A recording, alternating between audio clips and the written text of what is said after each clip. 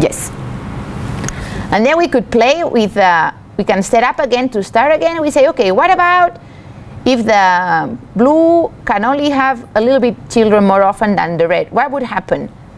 It would also outcompete. You can see here in the graph that this one disappeared, but it would take less time. So this is something that we can use to explore what is happening in our system. So this is more of a simplified model, but maybe we could inform it if we really knew what are the birth rates of our species of interest, how much food is out there in the environment. You see what I mean? Another example is about fire. I really like this one. So we have a forest landscape, and then the fire goes. You can see how this fire spreads from the left to the right. Oh, sorry, I didn't know that. Oh, okay. So we can change the density of the tree cover. So if we put it less, or maybe even less, let's put it like 20%. How far the fire would go? Did you see? Barely anything. Now let's put a lot of tree cover. Just a couple of trees were spared. You can see them here. So we can also build a model that helps us understand how tree density affects fire spread in our landscape. Well, and I think what's really interesting about these models is they allow you to find thresholds. So you'll find that if you run this over and over again, like there's a point at which you're always only burning like 13% in the forest. And if you go past, I can't remember, it's like 50. Let me try. I was trying to find, yeah. I think it's 60, yeah. So if you have more than 60, then it spreads, I think. Every time it burns the whole thing. And so that's called a threshold. You wouldn't expect, like you would expect a linear relationship when in fact there isn't, it's not. I think it's about 60, yeah.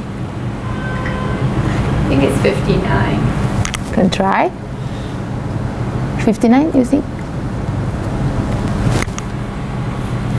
So you see, this is the kind of things we cannot do in real life, because burning forests just to try to find the threshold is a little bit difficult. But we could try to model it if we know how far, I mean, what are the logic, the conditions that have to be met for it to spread. Yeah, it should be, I think 61, but we also need to try different times. I mean, you would run different simulations. Yeah. So now we look at one that it's, let me see, the virus. So now we go. So in this case, we have a set of humans that some have a disease, which is the red ones. And we can play with how infectious is this disease, what are the chances of recovering, and how many weeks it lasts. So we let it go. And we can see how the sick people increase, and at some time, you know, we can follow what is happening over time. Now we could maybe say, okay, the chances of recovery are lower. What may happen? You know, we can just play with it. So it helps. But actually, models like these are used to understand how diseases spread in populations, related to the density of the cities, for example, of other urban areas, or even just in a normal bigger landscape. Yeah? So I'm going to show you 3 models that actually focus in this combination on the ecological part and on the social part. So the first one that I'll show you is about agropastoral systems in Kenya. So as you may know, there's been a change in the agropastoral systems in the drylands of Africa, not just in Kenya, where pastoralists used to roam around and there were no fences. And now, because of new infrastructure and also the fact that people may want to fence their land to make sure they own it, or to justify they're there, or for other purposes, maybe to grow crops in this part, or maybe this is a private ranch. So there's been a lot of changes in that landscape. So this Bon is actually a professor of mine and his colleague. They developed a model for the area around Amboseli in southern Kenya. So this is the area they studied, and well, just a little bit of a background. It's a dry land area. There's a lot of wildlife, and there's the pastoralists. So pastoralists are roaming around, following where the grass is green, and then the wildlife also changes their distribution depending on where the pasture is. That's it. So what they did, they had this question that was, what about if this area on the right side, the Chulu Hills, was turned into agriculture? What about if we fence it? And we were cultivating there, and not just the pastoralists, but also the wildlife would have no access to this area, which is mostly used as a dry season grazing area. What may happen? So they developed this super detailed model that has two parts. The first part is called savanna, and what they did, they had very detailed information on, okay, when there's this amount of rainfall, how fast the grass of certain type is going to grow. Okay, how much does the zebra need to eat? Where do they going to go? What about the cows that are there? Where they're going to go? So this part, the savanna model, was developed in the beginning, was mostly on the wildlife and livestock interaction with the environment, also related to the climate. Then they realized that it would be interesting to see how changes in the environment were affecting the way people were making decisions. And that's when they built the agent-based model, that they call it the Kuma, and they create this number of households in the area where they have a number of livestock, and depending on their livelihood, they eat some of the livestock, they sell some of the livestock, and it depends also on how much grass is out there and how much fodder is for their livestock. And they connected these two models. So this is very clear. There was the social model and the ecological model, and they connected to predict or try to see what may happen if we fence this area in the study area. And when they found out that it was that if we fence the Chulus and the Maasai were not going, no longer available to go there for grazing in the dry season, then people would be forced to sell part of their cattle. So it would change the way the number of animals people own, but also, of course, the dynamics in the society, because for the Maasai, not only their savings are stocked in live cattle in most of the cases, but also their social status, the way they marry, so it has a big effect on their society. And this model that is very detailed actually is being used to investigate all the possible responses of the study area with regard to climate change or drought. Also, how much livestock could you really keep in this landscape without making it degraded? So how much should be out there for the people, for every household is allowed to have? Where should we cultivate, or if it was worth the cultivation, because when you cultivate, you get money from cultivation, but you have less pasture for your animals. So this is a very detailed model that took actually many years to build, and I think they surveyed like 3,000 households in the study area to really create the social part of the study. This is based on 3,000 household surveys, so it's a lot of information that is needed, but it's really detailed, so it can really be used to help inform management. The second example I'm going to present is from Mexico. This is for you, Taune. That's why I choose this one. No, I think it's a really nice paper, and it's recent. That's why I wanted to tell you about it. So this is a small reserve in southern Mexico that it's a bit like this. You have these hills with the pine savanna, so it's kind of a dry forest, quite open. And then in the lower areas, there's people that have cattle. And the question is like, the people get extra money for collecting the resin in the pine trees. So this is an important non-timber forest product in the area. The problem is that it seems that these pines are not recruiting very well. The problem seems to be that there's this invasive grass species that is growing too tall, and the small pine trees cannot grow. The question is, the question was for the management. What should we do? Should we let more cows come and see if they eat more? Should we have a greater cattle density so they overgraze the invasive species? Should we just burn this invasive grass? Should we just try to plant trees? What should we do? So they built a model that is also a mix of social and ecological models. So they had a model for the trees, how fast they grow, in which kind of environment. So they grow okay in the pine needle litter or in the short grass, but they don't do very well in the exotic grass. Then, of course, as trees grow, some die because it's in the shade, and then so they create a whole ecological model for the pine species dynamics. They created another model for the fire, so which one burns in which area and why. Then also they took into account that cows just trample the tree seedlings, but also eats grass. And then the social aspect, because a farmer needs to decide what to do with the plot of land he has. And usually farmers try to make whatever gives them the most money, especially in an area where they're poor, and this little like $10 difference or $5 difference is a big share of their income. So the idea was to combine the different parts and see what would be better, which would be the most effective management intervention and also cost effective, not just effective, but also a little bit cheaper.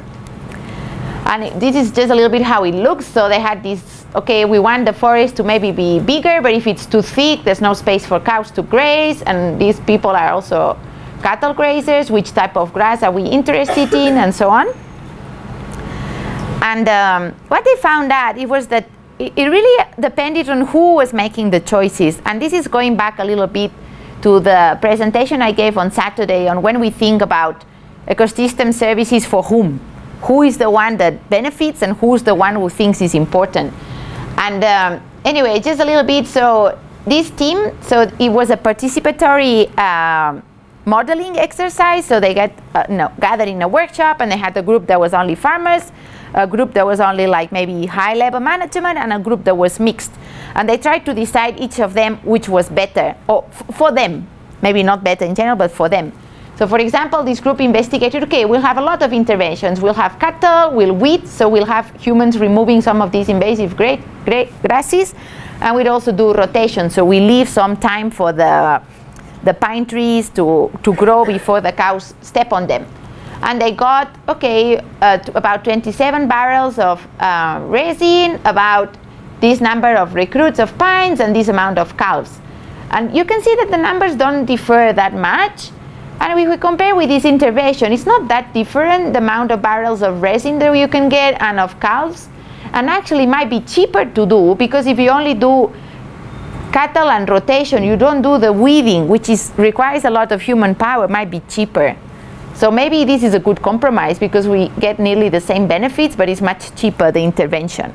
So modeling can help us, as I said, discuss what are the potential managed interventions that we want to do, and how may we benefit from them. So the other example that I want to show you is about slash and burn agriculture. And as you know, I work in tropical forests, and it's always a problem. People clear a patch of land, they cultivate, but after a few years, sometimes very few years, the soil fertility declines so much that the crop yields are too low, and they need to go and clear land elsewhere. And the process starts again. So you have this combination of old growth forest and younger forest regenerating, and then the people cultivating. So you explore these thresholds. So it's also good to look at the info tab of what they recommend you exploring with the model that is out there. And of course, as you learn more about it, look at the code tab. Because you know, the first time I opened a code, to me it looked like Chinese. I could not make any sense of it. I just saw these colors and these lines that are on the right and on the left, and why this one is on the right and not on the left. And you see here there's even like 2 steps. And what is all this? It was Chinese to me. But you know, really, after a few months, I would even say maybe after a month already, I was starting to make sense of things. Maybe I couldn't write my code, but at least now I could understand that to set up, it means to start the first page in the model. That patches, this is the cells in the background, a bit like the raster. The background is of cells like that. So I think that's the end of my presentation. We probably have 30 minutes for people that have started already their tutorials, or if they have questions or something like that. Yeah. Yeah, earlier on I did ask about plants. Have you got examples? But you saw the one about fire, how it was sparing. But what about like extinction rate of some species?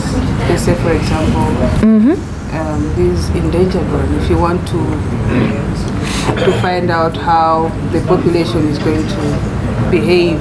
Or may behave. Yeah, may behave. I think I would invite you to go, I mean, I haven't looked at one myself, but this is the, I would check the NetLogo library and the biology and see if there's one about extinction or endangered species or something like that. If you don't see anything, you can also try the code database from ComSES and see if people, maybe you can even look at one on animals just to see which factors they consider. You know, okay, if you study birds, they move a lot, but if you study slugs, they might not move that much. So it might be more relevant to the kind of scale that you want to look into it. Yes. No problem. Yes? I think the